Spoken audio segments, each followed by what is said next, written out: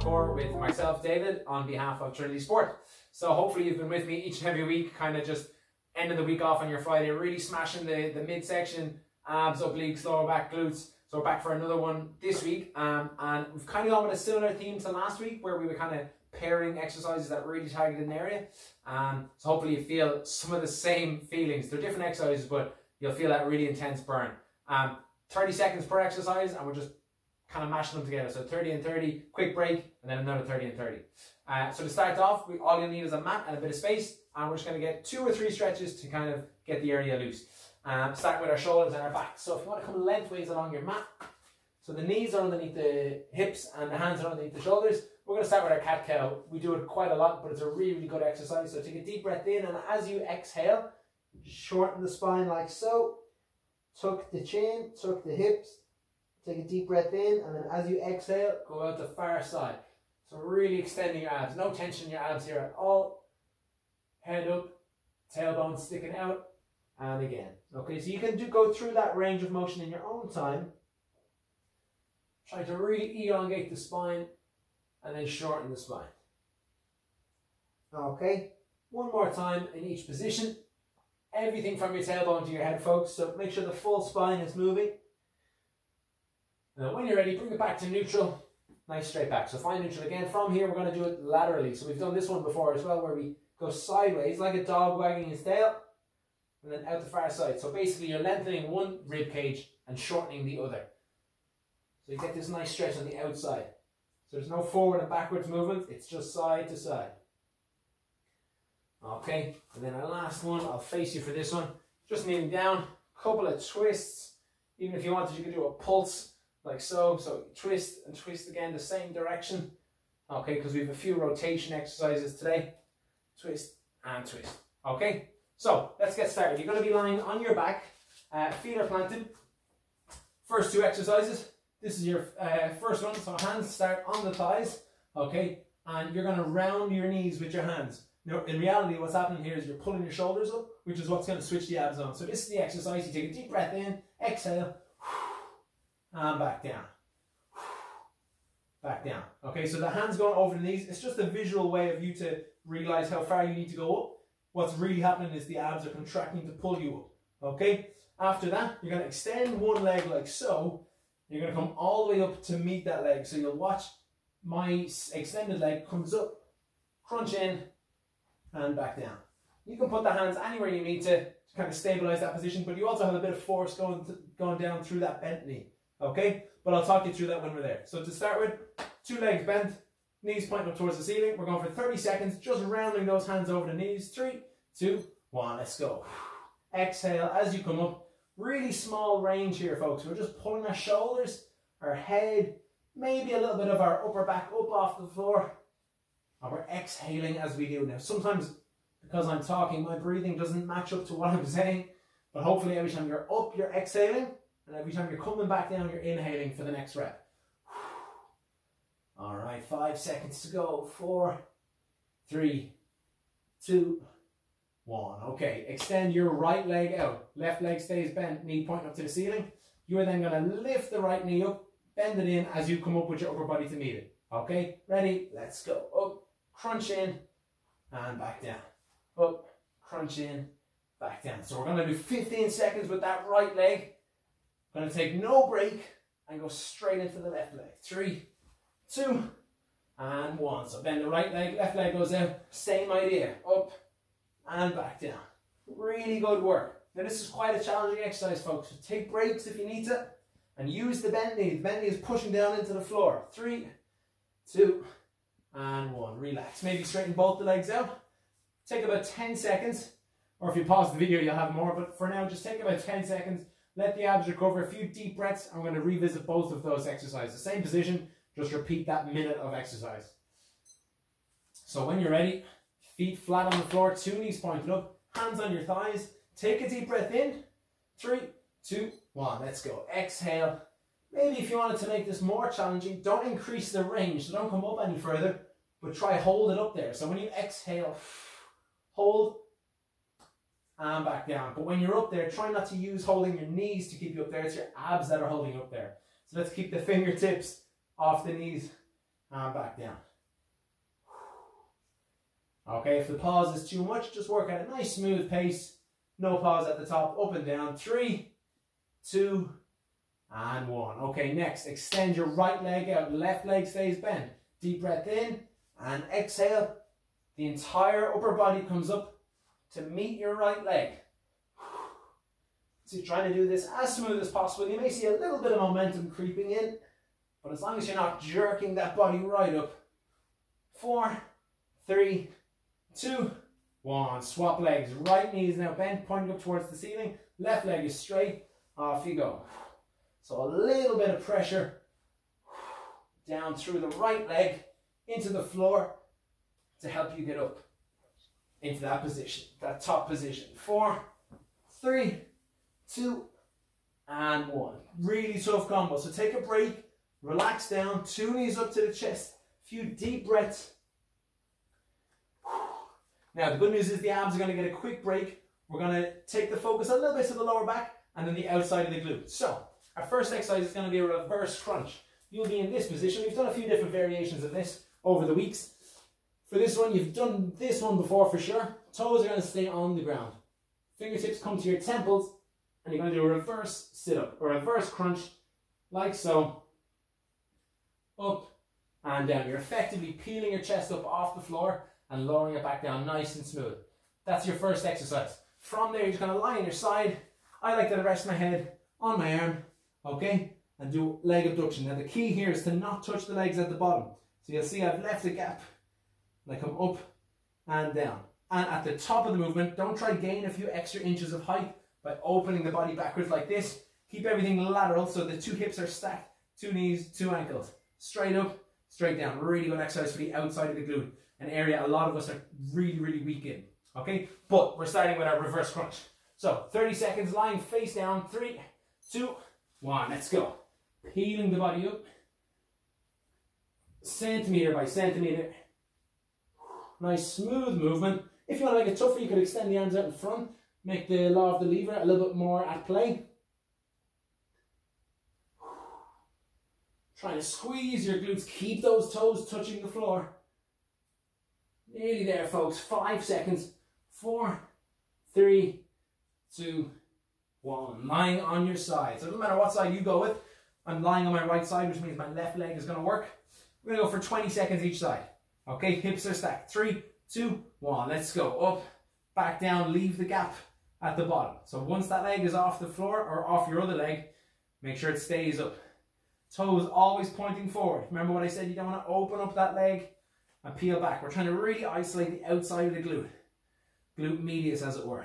4, 3, 2, and 1. Take a second. I don't want you going home lopsided, so we're obviously swapping sides. 2 legs stacked, ready, and off we go. Straight into it. Toes pointing forward. That's the best tip I can give you here. Do not let those toes point up towards the ceiling. Leave that gap down at the bottom. We're really trying to switch on the outside of the glute.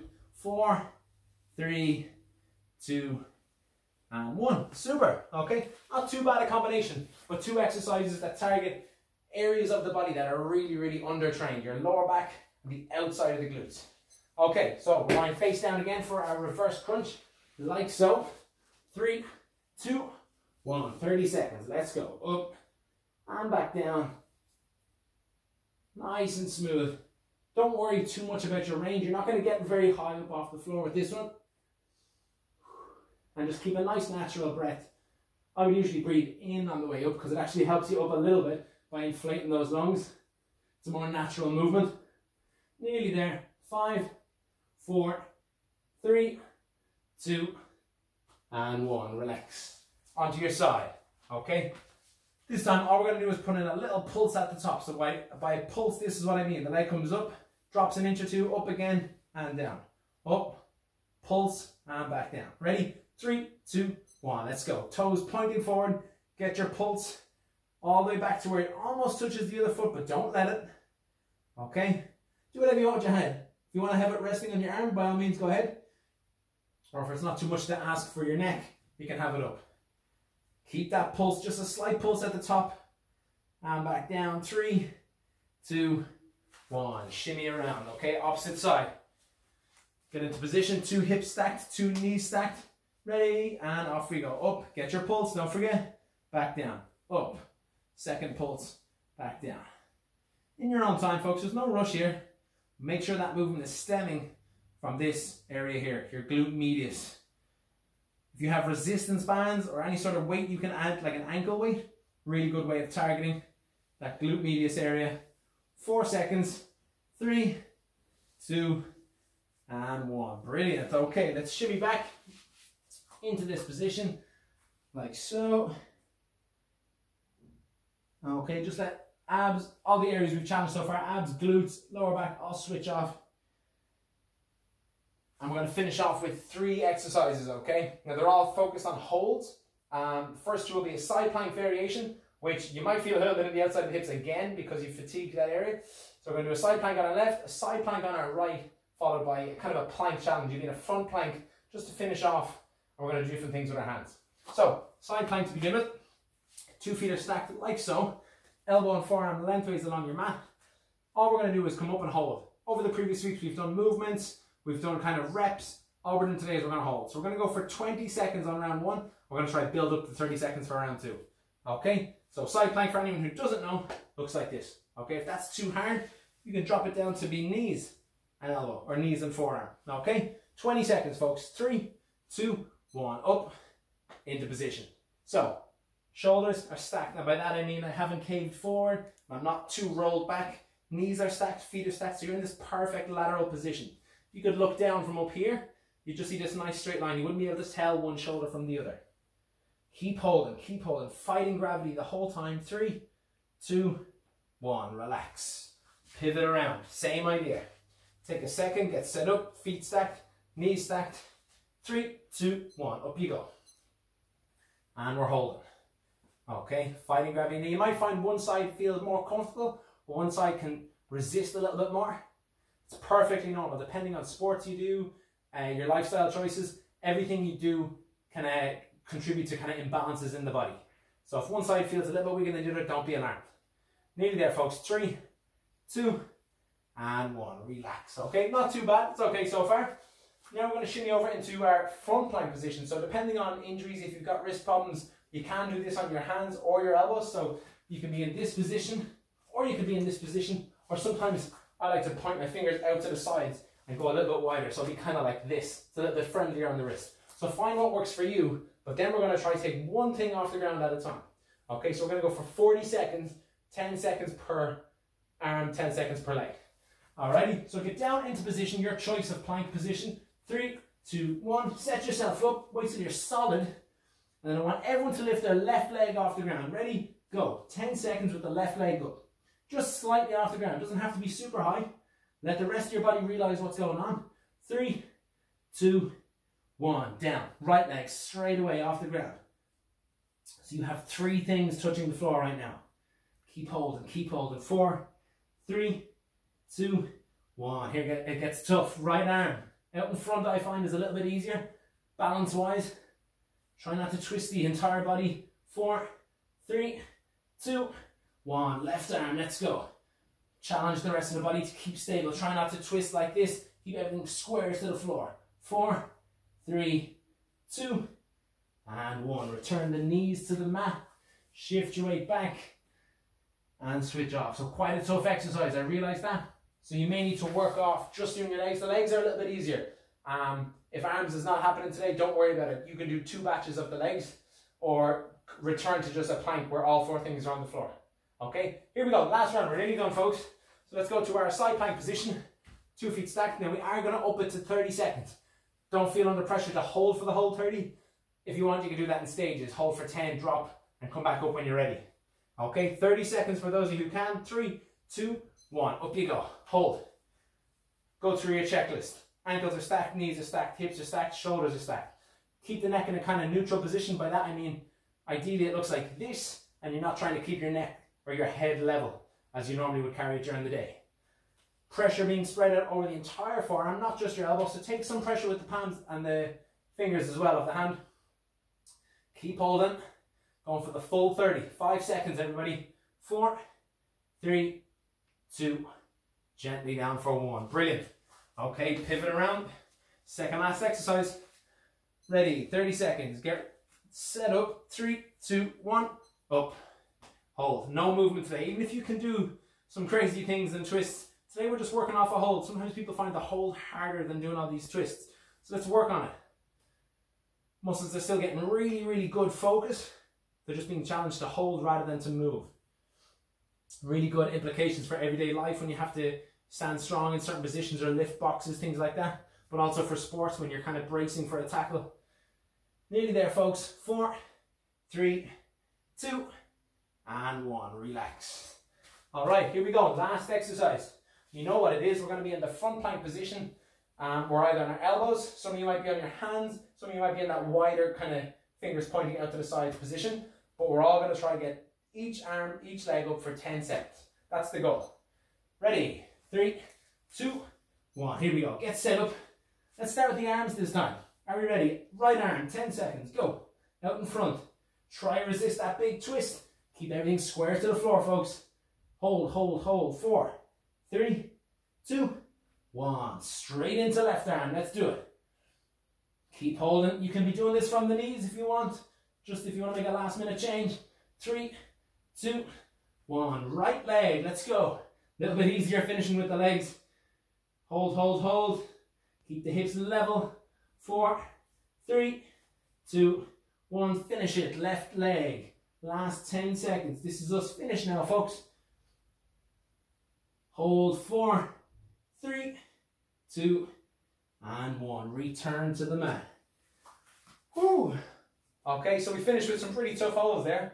Hopefully it's given you a few ideas of ways you can challenge the abs and the core without even moving. Okay, you can get yourself into some creative positions and feel just as good a burn. So just 2 stretches for you today. First thing, if you're lengthways along your mat, I want your right leg out in front, so into this position here. So let's start with the right leg because I'm going to have to talk you through something. First things first, I want you to shift the weight forward. Don't lean your upper body forward, just shift your entire body forward so you get this nice stretch at the top of your left leg. Once you've got that stretch in the hip, we're going to bring in a complete over the top stretch like so. So lean over to the side and release. Okay, left leg goes out in front. I'll show you from this side. You can stay facing the same way. Left leg goes out in front. Lean forward. Get your hip stretch. That stretch should now be in the top of your right leg. Once you're happy with it, lean over. Over to the side. Get a really good stretch from the armpit down into the ribs, into the abs, into the hips. And release. Okay, bring it back to center. Stay tall on your knees. Couple of twists just to loosen up. And then for those of you who might have, who've done a few of those exercises on the wrists, just do a couple of circles with the wrists just to loosen them up, shake them out. Alrighty, done. Awesome work, everyone. So some tough exercises there. A lot of people find holds a lot more challenging than movement-based exercises. So let us know how you got on, and by all means scale the workout. And by that I mean pause the video, take longer breaks, or reduce the time you're doing it for. If it was too easy, do the exact opposite. Do more reps, do more time. Maybe even take that workout and spend the next 6 to 7 days working on it. And then by the time next Friday comes around, we'll have a fresh batch of exercises for you.